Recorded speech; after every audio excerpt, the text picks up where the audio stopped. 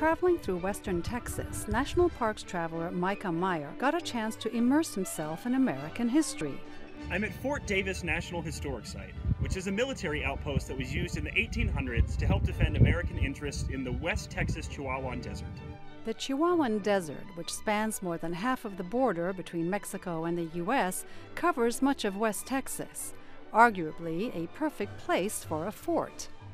On one side, you see the high wall of rocks that could either protect or make more precarious the fort location.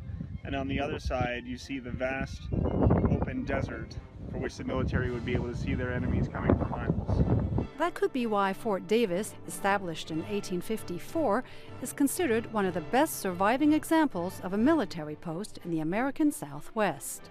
From my vantage point at the Fort Davis overlook, you can see the entirety of the Fort Davis National Historic Site. The site also honors the Buffalo Soldiers, freed African-American slaves who joined the U.S. Army following the Civil War.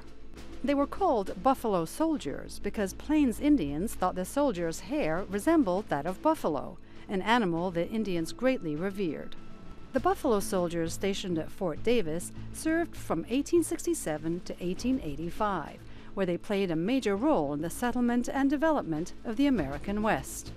Their mission was to protect travelers and the mail on the San Antonio-El Paso Road and to support military operations to control hostile American Indians. Fort Davis symbolizes a bastion of U.S. military presence in West Texas. Visitors will notice that Kareem Abdul-Jabbar, NBA superstar, is the host of the Visitor Center video because of his keen interest in these Buffalo Soldiers and their mark on history and what the United States has become today for people of all races. The old fort can also be viewed as a symbol of the tragic conflict that engaged North America's original inhabitants against the unrelenting wave of other Americans.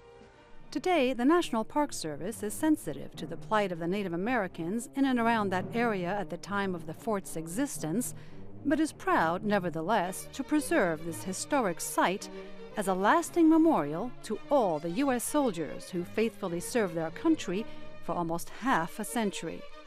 Julie Tabo, VOA News, Washington.